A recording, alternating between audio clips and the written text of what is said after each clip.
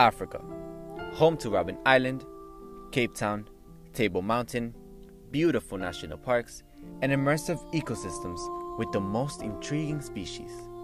But today, I want to go deeper into the heart of Africa and bring to light some of the problems and challenges the people there endure every day.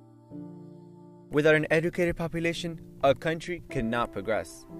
In South Africa, parents have a strong desire to see their children educated and are willing to make sacrifices for them.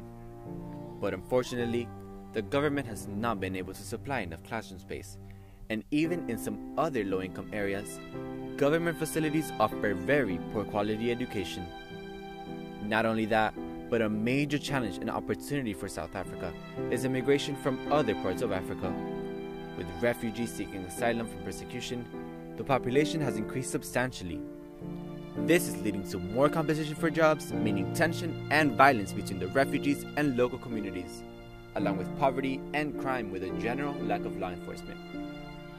Finally, due to poverty, some families live in wood and corrugated steel shacks with no running water or indoor toilets. Restrictive labor regulations and a lack of skills and educational development have contributed to large-scale unemployment. This relates to Sustainable Development Goals 1 of no poverty, 3 of good health and well-being, 4 quality education, and 6 of clean water and sanitation.